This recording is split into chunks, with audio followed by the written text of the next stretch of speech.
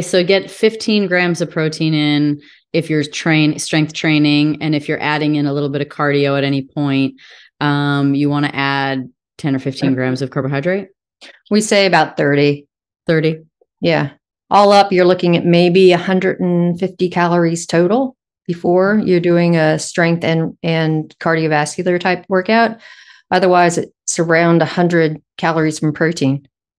Okay. Which is not a lot. Yeah, that's more than 15 grams though, right? I mean, so like 20 grams ish. Yeah. 25, yeah. 25. So they say 90, but who does 90 calories? You're like, what's 90? Okay. We'll just round it up. Yeah. What's the role of fat? Because, fat coffee or bulletproof coffee kind of thing has been such a craze. Is fat detrimental, or is it just not helpful?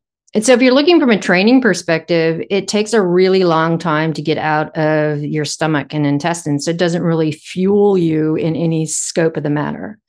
The thing with bulletproof coffee and all the things that they're like, here's your MCTs in your coffee, it's for satiation. It's to help with that. Okay, let's get that cognitive focus and hold that caffeine because it extends the half-life of caffeine. It also clears out your blood sugar. So you feel like you're focused, but really you're just on the edge of being hypoglycemic. And so it's about the satiation and extending the half-life of the caffeine. Yeah, because it is satiating. It does curb your hunger. Again, like I said, I did a lot of fasting, and I mean, I was like 24, 36, 18, 24, like doing like big fasts or what feels like big fast because I don't like to be hungry. Coffee with a little bit of fat or like a, nut butter, like a cup, like a fat bomb kind of thing. Like that stuff would be like, you could survive on 200 calories a day or 300 just like because you've kept enough fat in you to satiate. But that makes sense with the caffeine too. It extends that life. Okay. Just using me as an example for morning workout people. What about afterwards with a refeed? Timing, like what kind of macros are more important after? Specific for strength training, when you are in your reproductive years, it's 30 grams of good quality protein, high leucine containing protein. When we start to hit late perimenopause and menopause, it's 40 grams because we have more anabolic resistance. So if we want to make the strength training work for us, we also had to have a higher amount of circulating amino acids post-exercise. And we see that it's a 30 to 45 minute window after strength training to really get that in for women. For men, it's a different story because you see, it's not that important for the nutrient timing for men. But again, it's because the way that they come back down to baseline is different from women. They can hold off having food for up to 2 to 3 hours before they really take a hit. But for women, it's such a short window because we come back down to baseline so quickly. And then should it be more, does the carbohydrate or fat matter with fueling after a workout? For strength training, not so much. But if we're looking at a cardiovascular standpoint, we look to get about 1 gram of carbohydrate with that 30 grams of protein. So 1 gram per kilogram. So what is that? Trying to convert in my head from metric to imperial. So if it's 1 gram per kilo, so it'd be 0.5 gram per pound of carbohydrate with your 30 grams of protein. What about muscle synthesis? Is it called muscle synthesis or protein synthesis? When you kind of have a certain amount of protein every so often in the day, there's like a mechanism there. What is that? Yeah. So that's your muscle protein synthesis or your mTOR. We look at regular distribution throughout the day to keep a certain amount of amino acids circulating so that you're getting a feedback that, okay, we're going to turn it off, and then we're going to turn it on, then we're going to turn it off, and then we're going to turn it on. I think this is also where that conversation of, well, you can't have more than 25 grams of protein because it's not absorbed comes from, which is not true. We see that there's a certain amount that will turn on the mTOR, and anything above that isn't that beneficial for muscle protein synthesis. Okay. But it is beneficial for other things in the body, like neurotransmitter health, gut health, where other things are using amino acids. So when we're talking about like that 30 gram hit for women, it's not that the extra 5 grams isn't going to be absorbed or it's going to be turned into fat. That's complete BS. We look at it as like, we need that extra leucine that's coming from those 30 grams to really tip over the amount of leucine that's in the muscle to keep that mTOR working for women. And the extra essential amino acids that are circulating is going to go for neurotransmitter health or some of the other aspects like within the gut or nervous system. Now for men, it's that 20 grams because that's all they need to tip over that mTOR. And yeah, if they're getting a little bit more, again, they have more circulating for other things. So, and then if you do that, it's like 4 times a day. Is that, or what is the magic formula to activate mTOR, and what does mTOR do? So mTOR is, it is a protein that actually stimulates the satellite cell to develop.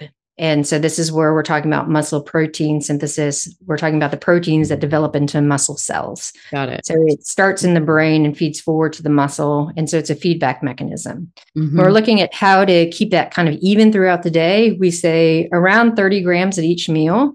So that's 3 times, and then 15 grams at each snack. And then if you're training hard, then you're going to be altering a little bit because there's a certain set amount of protein that you want to get in a day. That baseline is about 1.1 grams per pound, especially as we get older. And then you can divide it up. So you might need to have a little bit more at your meal. You might look at having a little bit more, especially post-exercise. So it depends on where you are and what you're doing with your training, as well as just keeping it at regular intervals throughout the day. Okay. So a little bit more with around training, maybe a little bit less otherwise. And is there a certain amount of meals in a day? Because I feel like that's another area that's come and gone so much, is like, lots of little meals throughout the day, to the theory of just, OMAD 1 meal or 2 meals, and having long windows of, time restricted feeding. What is best for, I mean, if you want to cover the bases, men and women, but definitely for women in general, like what is the right amount of meals to have in a day? I don't know if it's the right amount of meals because that's kind of individual, but there's a lot of really cool, interesting research coming out about your circadian rhythm. Okay. And we know that women's rhythms are a little bit longer than men's. So this is why we tend to want to go to bed earlier and get up earlier, because our circadian rhythm is a little bit different than men's. So if we're looking at how cortisol peaks and drops and how our hormones pulse and drop, because it does throughout the day, we have pulses.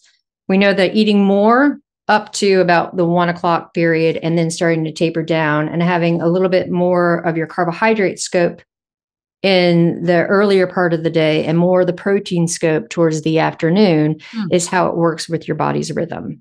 And then when we get into people who are like, oh, I've been doing time restricted eating and I need to do this and that, it's like, well, first let's look at that research has been done on rats, it's been done on men, and it's been done on obese sedentary women. But if you're really hard and fast pulled to that rule, then stop eating after dinner and then eat breakfast. So you have a 12-hour window overnight, which is really called regular eating, but then you're also giving your body a little break with your circadian rhythm. So the best is, I mean, that's probably the most common. Fasting just isn't my favorite, and it never has been, but I tried. Yeah. But what feels logical is somewhere around that 12 or 13 hours, whatever that circadian sort of more fasting window. So is that something safe that you can do all the time then? Yeah, absolutely. Because if we're looking at like the big scope for health, right? We see all these little trends where you're trying to micromanage your body composition, you're micromanaging how you feel, but it's not long-term. Like if you're looking at long-term, who can do time restricted or fasting for, your 16-hour fast, that kind of stuff, right? It's not that sustainable for life. So when we pull it back down to more granular and we're looking at the way that our body responds to day and night, and we see that we have this circadian rhythm that also changes across the seasons with daylight, we can stick to the pattern of our body needs more fuel when we are awake to help with hormone, to help with cognition, to help with focus. So when we look at scoping that again, like I said, carbohydrate up till, around the noon, 1 o'clock, and then a little bit more protein, not saying no protein and no carbohydrate, just the way you scope it. And then it's at nighttime, not eating, because we've gotten out of the habit of what it means to eat and sit down and have a meal. Because you see people eating in their car, you have people who are eating at dinner at 11 o'clock at night. We've lost kind of not really the quote rules of eating, but we've become so disconnected of what it means to be nourished And we're just like, oh, I'm eating because I'm bored, or I'm eating because I'm hungry, or I'm eating because my friend's eating. Like, we've become so disconnected. Yeah. So if we think about it from like, okay, what does my body need? It needs energy now, and I need to sleep well. So I'm not going to eat 2 hours before bed because I want a really good parasympathetic response while I'm sleeping. And then I'm going to wake up and my body's going to need fuel. So I'm going to eat breakfast. So that's just a general pattern that everyone, I think, has lost in modern day. Yeah. I agree. And part of it is so much mixed information. Absolutely. Yeah.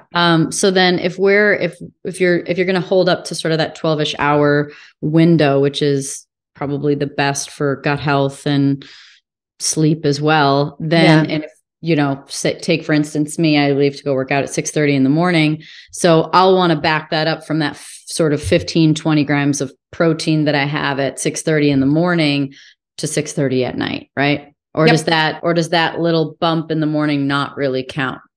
Oh, it's looking at fuel for some training that you're going to be doing, right? It's not going to break into all the health benefits and parasympathetic response you have. So it's 12 hours or it's 11 hours, but you're just getting a good break between 10 and 12 hours where your body can kind of rest, digest, get into parasympathetic, do the reparation it needs that happens while you're sleeping, consolidate memories, consolidate physical activity, stress, all of those things.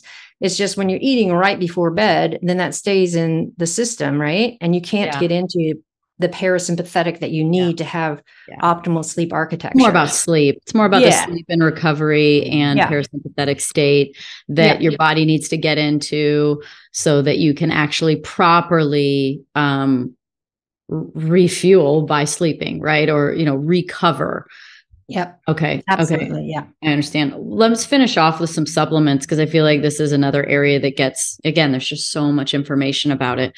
You talked about creatine. I had actually never taken creatine until about a week ago. And then I started, and it wasn't something that anyone ever really recommended highly. It wasn't something and I feel like women get afraid of it because even my first instinct, I was like, ooh, is that water weight? Like a little bit of I was like, oh, and women get scared of that. But then it's like, no, the whole point is that you put lean muscle mass on and to have more, a better resting metabolic rate with the amount of lean muscle mass you have. And, even if it does do anything. It goes further than that. So creatine has now been named by the WHO as an essential nutrient for women. Stop it. Yeah. And oh my God, something that scares so many women is literally an essential.